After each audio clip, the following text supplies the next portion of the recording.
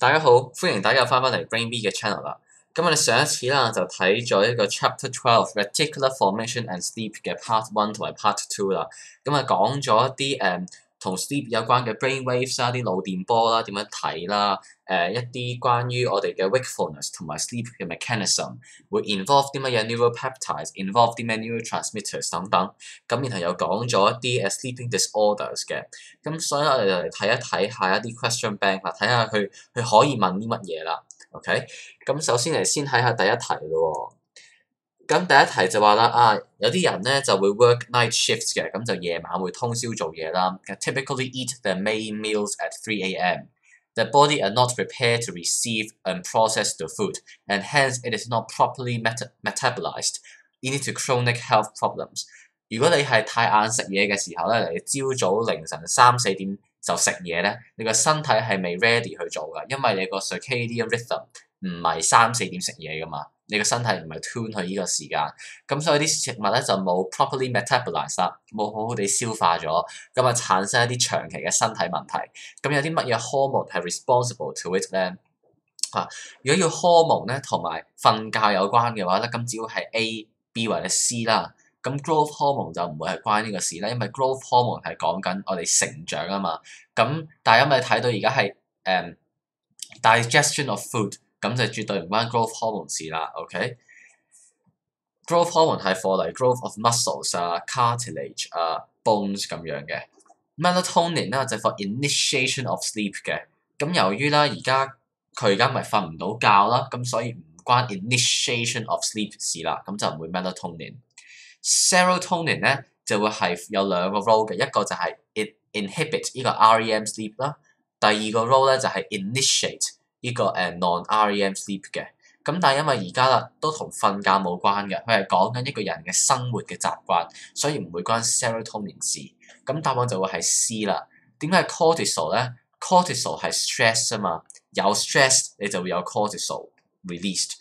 而家你係 work till night shift， 咁又點啊？呢個係一個 stress to body 嚟㗎，係對個身體消化系統免疫系統等等唔同系統嘅一個壓力。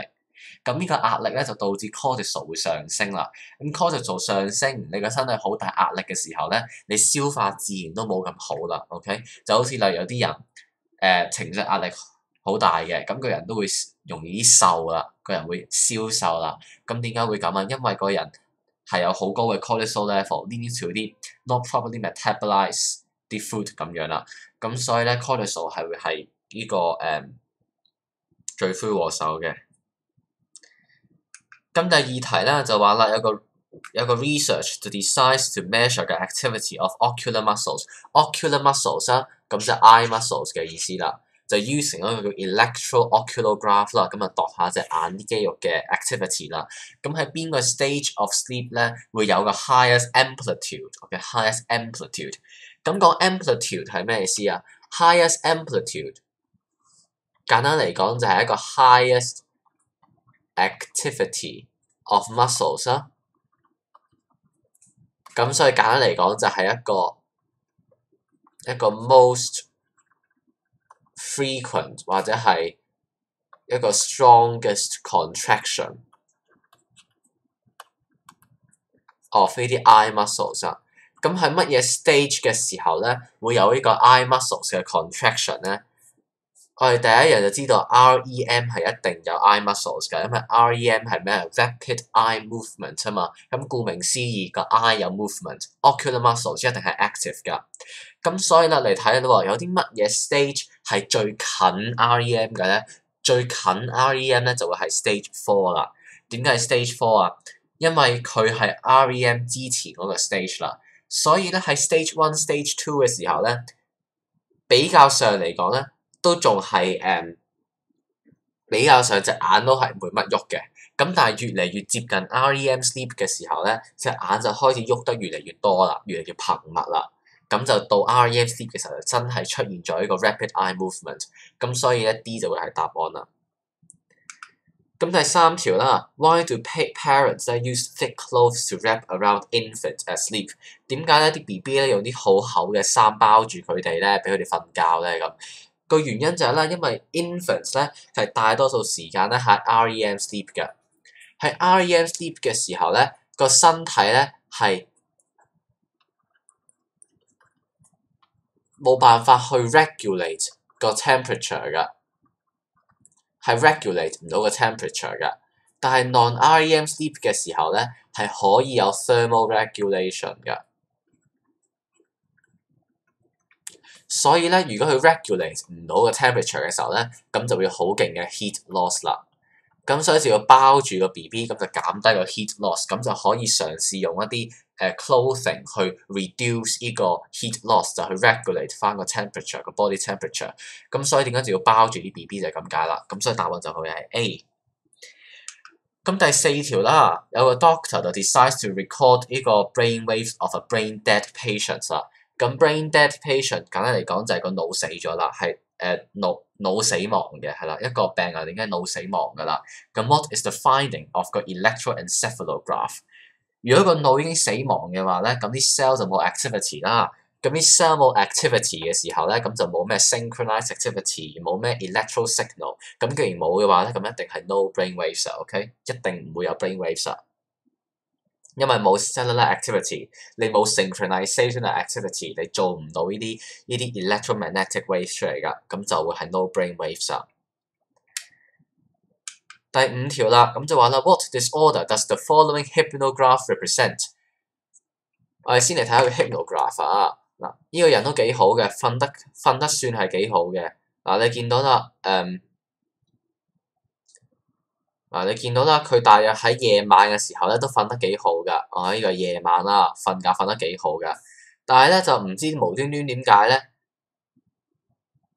呢個嚟10點幾嘅時候又突然間瞓喎，然後11點幾又突然間瞓喎，12點幾之後咧又突然間瞓咯喎，然後8點之前又瞌下咯喎，所以你見到㗎，哇，都有幾多 REM sleep 無端端突然間出現喺呢啲地方㗎喎，咁呢啲地方應該係個人係清醒緊嘅時候嚟㗎，咁點解無端端清醒嘅時候會發生一啲瞓着咗嘅情況下咧？咁唯一一樣嘢咧就係瞌睡症啦。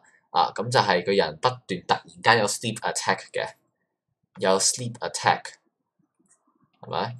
咁有 sleep attack 嘅時候咧，咁就會可能有啲咩，例如有咩啲 hypnagogic hallucination 啊，或者係有 cataplexy 啊咁樣啦。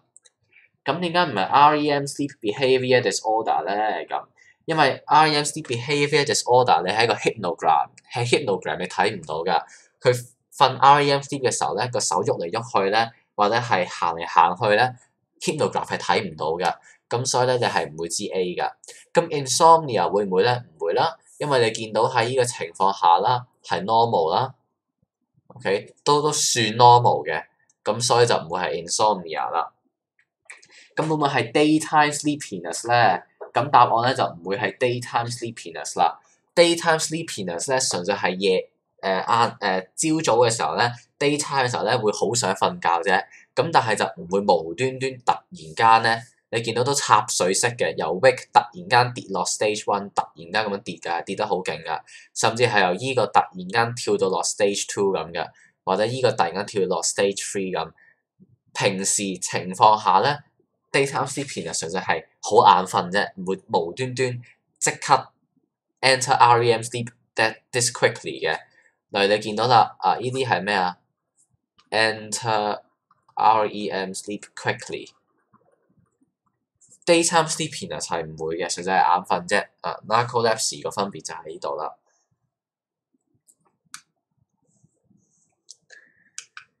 咁第6條啦，就話咧有個 nucleus 叫 mesopontine nucleus 啦，咁就係 cholinergic nucleus 㗎，咁就 responsible for wakefulness。咁 what may be the effect of its activity？ 咁就 circle all choices 啦。咁要講到呢個 wakefulness 嘅話咧，咁有幾樣嘢大家可以做啦。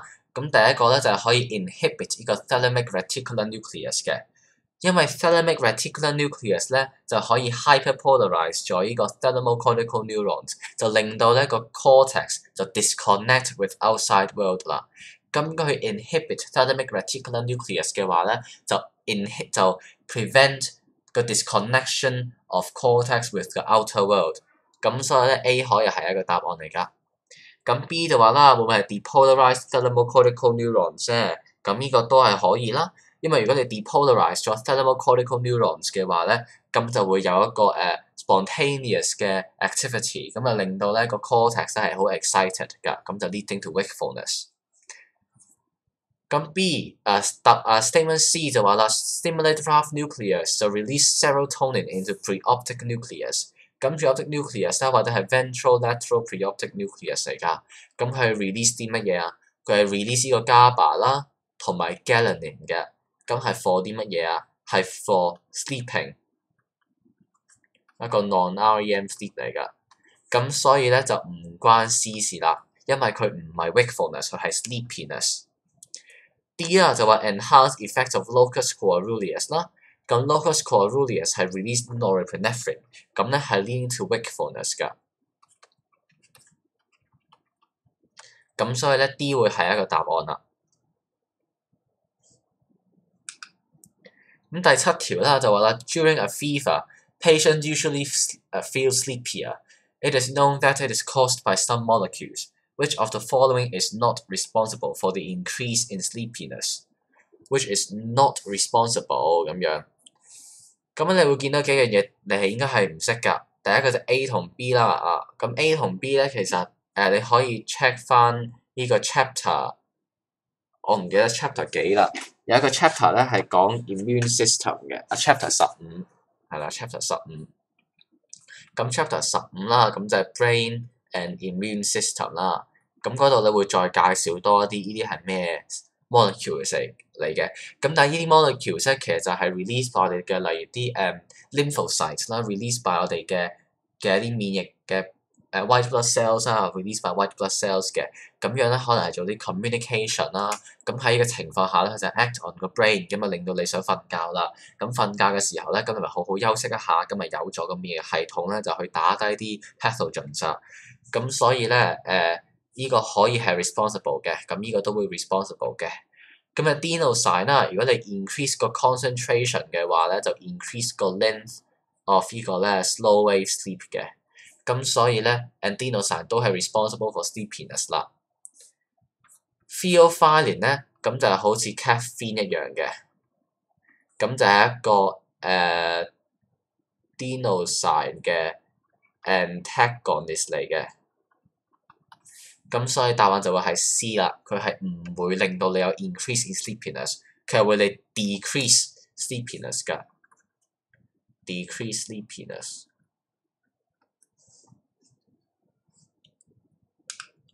第8條 ，which stage of sleep is categorized by sleep spindles in electroencephalograph？ 咁 sleep spindles 咧係發生啲咩事啊？咁 sleep spindles 就係嗰個 EEG 無端端啦，有幾下跳下咁樣啦，好型咁嘅樣啦嚇。咁點解會咁啊？因為個 GABAergic thalamic reticular nucleus 就會 hyperpolarize 咗啲 thalamocortical neurons， 咁就會 generate 即係 action potential and excite 個 pyramidal cells in 呢個 cortex 啊。咁所以個 wave 就可能無端端咁樣嚟嗰度，咁樣啦咁樣啦。咁呢啲咧就可能會係一個 sleep spindle。咁如果仲記得嘅話咧，咁 sleep spindle 咧就會同 K complex 係有關係啦，係咪？有 sleep spindle 就可能突然間出現 K complex 啦。咁邊個係又有 sleep spindle 又有 K complex 嘅咧？係咪？咁係邊個啊？咁答案只會係一個啦，咁就係 stage 2 of non-REM sleep 嘅。咁呢個咧係咩 wave 嚟㗎？呢個係一個 theta wave 嚟㗎。咁第9條咯喎 ，which following is an electroencephalograph recording。咁呢個 x-axis 就係 time in seconds， 咁 x-axis is the time in seconds。咁 what is the type of brainwave shown？ 咁第一樣嘢咧就係咧，你唔好 recognize by morphology，OK？你唔好睇個 amplitude 高或者低去睇究竟係咩 wave， 因為咧 amplitude 高或者低咧係 relative 嘅一樣嘢嚟㗎。我可以將個 y-axis 咧拉到好肥又得，個 scale 好大又得，個 scale 好細又得，咁所以咧係 determine 唔到㗎。咁所以你要睇嘅嘢咧就應該係 use 個 hertz 啦，或者係嗰個 frequency。咁我哋睇咯喎，首先第一有1、2、3、4、5、6啦嚇，7、8、9、10，有9or 10 hertz 啊，至少 OK， 咁望至少9 or 10 hertz 啊。咁我諗啦，有邊個 wave 咧係9至10 hertz 嘅咧？咁就畫 table 咯喎，係咪？咁有 alpha 啦、beta 啦、theta 啦、delta 啦，咁有 hertz。alpha 係乜嘢啊 ？alpha 係8至13㗎 ，beta 係14至30，theta 係4至7 ，delta 係細過3.5，細或等於3.5啦。咁應該再 recall 埋你個 amplitude 啦。amplitude 用 microvolts 嘅話咧，咁呢個就係30啦，呢個就係30至50啦。theta 就係50至100，跟住100至200啦。咁所以你咁望嘅話咧，咁答案咧就只會係 alpha 啦。OK， 9至10咁就啱 line within 8至13呢個 range。咁所以呢個 wave 就 alpha wave 啦。咁就用呢個表咁就去揾翻個答案係咩啦啊。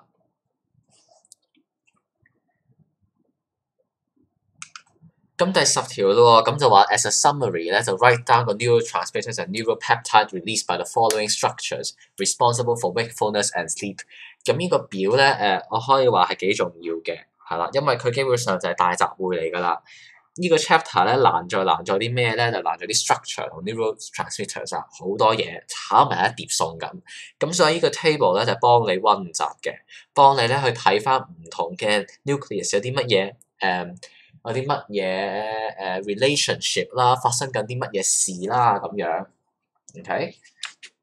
咁既然係咁咧，逐個嚟睇咯喎。咁第一個就 posterior hypothalamus 啦。咁 posterior hypothalamus 咧會係 for wakefulness 啦。咁佢 release 啲咩㗎？咁佢 release histamine 㗎。OK， 係 histaminergic 嘅呢個 posterior hypothalamus。咁另外啦，個 hypothalamus 有個 paraventricular nucleus 啦 ，paraventricular nucleus 咧就會 receive signal 啦。呢個 sleep 咧佢係 receive 呢啲 signal from 咧呢個suprachiasmatic nucleus 嚟㗎，然後就再 send signal 去 pineal gland， 咁就 release 呢啲 melatonin 出嚟。咁但係同時咧 paraventricular nucleus 咧係可以 facilitate wakefulness 㗎。咁佢咧就係靠一個 hormone 咧，呢個 chapter 冇特別講嘅，但下一個 chapter 就會講㗎啦。咁咧就會 release 一個叫 corticotropin releasing hormone。咁呢個 corticotropin releasing hormone 咧係做啲咩嘅咧？係一個你可以話係一個 releasing hormone 嘅激素，係一個催化劑咁，就去 act on 呢個 anterior pituitary， 佢哋 act on 呢個 anterior pituitary gland， 令到呢個 corticotropin releasing hormone 咧就會 stimulate anterior pituitary gland to release 咧呢個 adrenal corticotropic hormone 啦，或者叫 ACTH， 佢係 act on anterior pituitary gland 去 release ACTH 㗎。while ACTH 咧係一個 wakefulness 啦。咁呢個 ACTH 啦就會做啲咩啊？呢個 ACTH 咧係會 act on 呢個 adrenal gland， 就令到 adrenal gland 咧 release cortisol into blood for promoting wakefulness。至於 lateral hypothalamus 咧咁樣咧佢就係for wakefulness 㗎啦，咁佢咧就係一個叫 orexin 啦 ，OK，orexin。咁呢個 orexin 會 excite 一啲 dopaminergic noradrenergic histaminergic cholinergic 嘅 neurons 去 promote wakefulness 㗎。咁 orexin 第二個名咧叫 hypocretin 啦 ，OK， 咁有兩個名都得嘅。咁第二個啦 ，VLPO 啦，咁就 ventrolateral preoptic nucleus， 咁都係 in hypothalamus 嘅，咁佢咧係 promote sleep， 佢 release 啲乜嘢啊？佢 release 呢個 ghrelin 嘅，同埋 GABA， 咁佢咧會發生啲咩事啊？佢會 inhibit 一啲例如 inhibit 呢啲 histaminergic neurons in posterior hypothalamus 啦 ，inhibit 啲 orexin producing hormone in 呢個 lateral hypothalamus，或者 inhibit 呢啲 noradrenergic neurons in locus coeruleus，inhibit dopaminergic neurons in ventral tegmental area，inhibit 埋咩 basal nucleus of Maynard 嘅 cholinergic neurons 等等等等，總之就係 inhibit 一啲 neurons responsible for wakefulness 嘅。basal nucleus of Maynard 啦，咁係 cholinergic 㗎啦，而呢個 basal forebrain constellation 嗰度，咁所以咧呢個咧係一個 wakefulness 㗎。咁就 release 呢個 acetylcholine 啦，係啦，咁呢個 chapter 1都講過㗎啦。ventral tegmental area 啦，咁就係 dopaminergic 㗎啦，係咪？咁佢呢個係 dopaminergic 㗎啦 ，dopamine，咁佢係咧 promote wakefulness 嘅。係啦，咁佢有啲咩 mesolimbic pathway 啊、mesocortical pathway 啊，都可以令到有個 excitation of cortex 嘅。thalamocortical neurons 啊，咁呢個咧就係或者係叫做 thalamic intralaminar nuclei 啦。咁但係我唔需要特別知個呢個係 optional 嚟啫 ，optional 個名叫 intralaminar nuclei 啦 ，optional 嘅。唔使特別知嘅，係啦。咁最主要就係知道咧，叫 thalamocortical neurons 係 connecting the thalamus and cortex 嘅 neurons 就得㗎啦。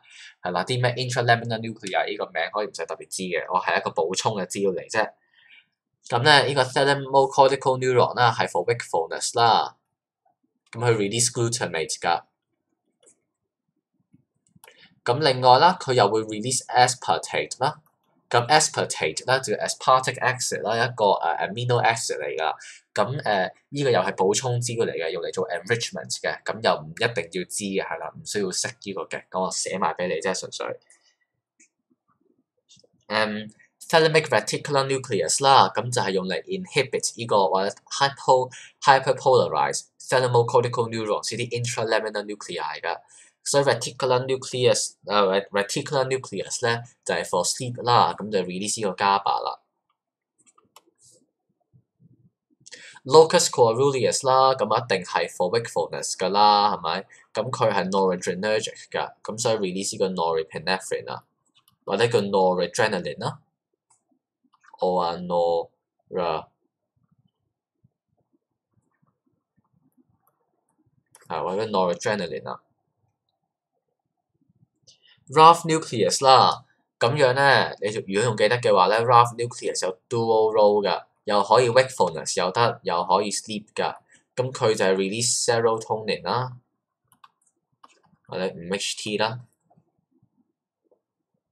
咁 pineal gland 啦 ，pineal gland 就係receive signal from 呢個 paraventricular nucleus 啦，咁所以佢係 for sleeping 㗎。咁佢係 release 呢個 melatonin 啦。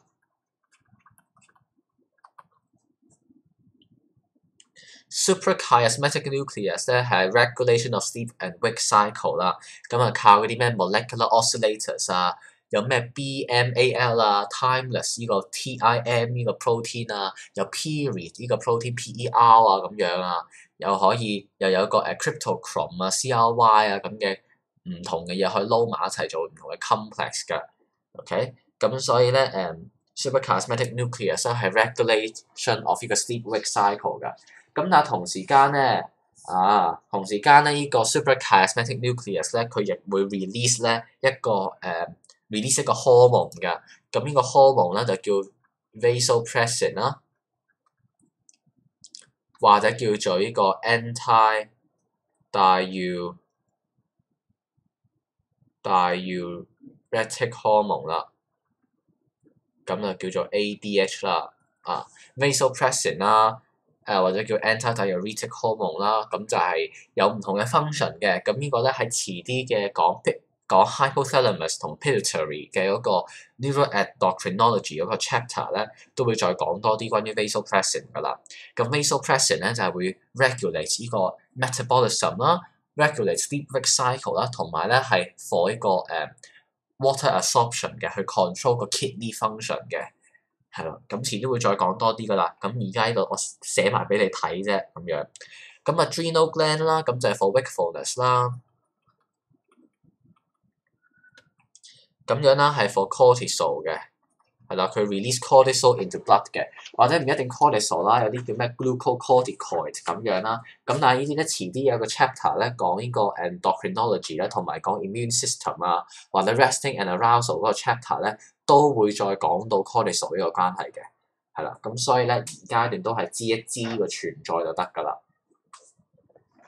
咁 retinal ganglion cells 啊，佢會 send signal 去呢個 suprachiasmatic nucleus 啦，咁所以佢當然係 release glutamate 啦，咁喺個情況下啦，你又 recall 下啦 ，OK？recall glutamate 咧係有 excitatory and inhibitory effect 㗎，就based on 咧究竟係一個 metabotropic 嘅 receptor 或者 ionotropic 嘅 receptor， 然後 recall 下有咩 on center 啊、off center 啊，有 cones 啊、有 rods 啊，係點樣有啲 horizontal cells 啊、macron cells 咁嘅嘢啦，咁你就 recall 下 chapter 5A 啦，唔該 recall 下 visual system 嗰啲啦，兩個 chapter 放埋一齊咁啊，對讀下啦、温下啦，咁樣温下啦 ，recall 翻啲嘢啦 ，OK。咁另外啦，有 many neurons in the brain， 咁 many neurons in the brain 咧，呢個好虛嘅，係啦。咁但係咧，我呢度想嚟答嘅嘢係想答同 sleep 有關啦。咁佢有呢個 neuron activity 咧，就會 release 一個 adenosine 啦，係咪？咁 adenosine 咧就會 bind 上 adenosine receptors，咁就會減低個 cellular activity，就令到你個人想瞓覺啦。咁當你咧瞓緊呢個 slow wave sleep 啦，或者係 non-REM sleep 嘅時候咧，咁樣就 break down of 呢啲 adenosine 啦，咁就令到你精神翻，咁就 reset 翻成個 sleep wake cycle。咁所以 adenosine 係 for sleeping 㗎。OK，咁所以由此可見啦，你見到啦呢個表都幾多嘢㗎，有好多項啦，好多唔同嘅 neuropeptides 或者 neurotransmitters 啦，然後又有好多唔同嘅 function 啦，咁每一個 location 之間咧都係有一啲聯繫㗎，例如orexin 咁啦，個 lateral hypothalamus 佢可以 send signal to basal nucleus of Maynard 又得，佢 send 去 ventral tegmental area 又得 locus coeruleus 又得，乜嘢都得咁，佢會 send 好多去唔同地方啊，咁所以咧你可以將唔同嘅 structure location 咧連繫埋一齊去睇又得嘅，咁所以咧但係呢個 chapter 就唔好逐個 structure isolate 嚟睇啦，將啲 structure堆埋一齊嚟睇唔同嘅食材整成一個大雜燴一齊嚟食咁先會好食嘅，咁先會明呢個 chapter 個重點嘅，係啦，咁所以呢個表係方便你去做 revision 嘅，咁就係咁多啦，呢個 chapter， 咁就係啦，咁下一個 chapter 咧就會係講Chapter 13， 咁就係 resting and arousal 係咪咧 ？resting and arousal 係啦，會講 resting and arousal 嘅。咁 resting and arousal 咧就會講下呢個 autonomic nervous system 發生緊啲乜嘢事啦。咁同埋會講下一個 clinical disorder 叫 ADHD 嘅 attention deficit hyperactivity disorder 咁樣啦。OK。咁就係咁多啦，一個 chapter， 咁就加油啦。OK，so enjoy brain B，enjoy neuroscience and enjoy the brain whatsoever。OK，thank you and goodbye。See you soon。拜拜。